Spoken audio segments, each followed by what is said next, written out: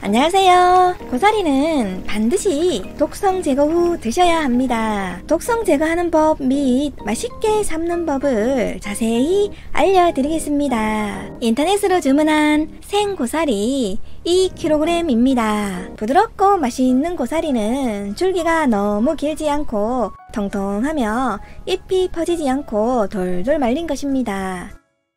이물질이 있으면 제거해주고 아래쪽 줄기가 질긴 고사리가 있다면 잘라주세요.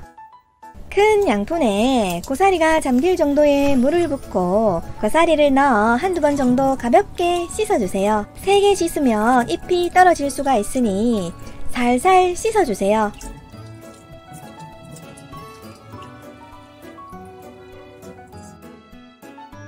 큰 냄비에 고사리가 잠길 정도의 물을 넣고 굵은 소금 4큰술을 넣어주세요. 소금이 녹도록 저어주고 물을 끓여주세요. 소금을 넣어 삶으면 색감을 좀 더 선명하게 해주며 나물을 부드럽게 해줍니다. 물이 끓어오르면 고사리의 줄기 부분부터 넣어주세요. 고사리를 5분 이상 삶으면 1차로 독성이 어느 정도 제거가 됩니다. 약 3-4분 후에 잎부분도 넣어주고 한 번씩 뒤적여 줍니다.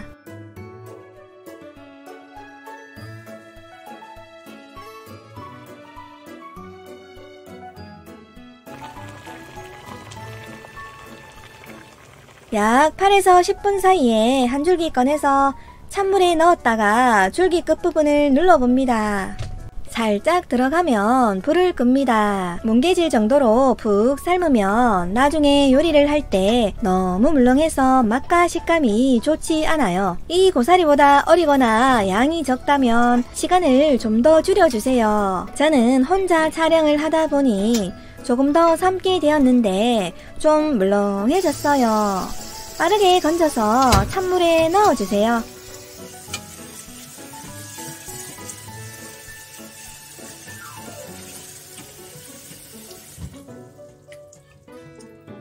살랑살랑 흔들어서 2번 정도 가볍게 씻어주세요.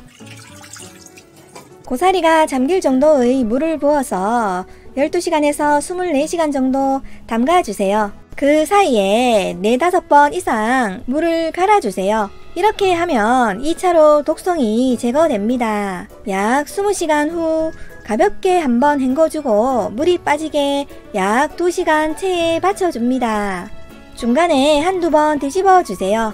넓은 채반에 펼쳐서 2-3시간 말려주면 더 좋아요. 저는 자르지 않았지만 줄기 끝부분을 약 1cm 정도 잘라주면 더 깔끔하게 드실 수가 있어요. 고사리 나물볶음, 육개장, 생선조림 등으로 사용할 것은 3-4등분으로 먹기 좋게 잘라주세요. 각종 찜으로 사용할 것은 길게 한 번 정도 잘라주세요. 이 고사리는 좀 긴 편인데 길이가 좀 짧은 고사리는 자르지 않고 그대로 사용합니다. 한 번 먹을 양만큼 약 500g씩 이중 지퍼백에 담습니다. 저는 좀 넉넉히 3봉지로 나누어 담았어요.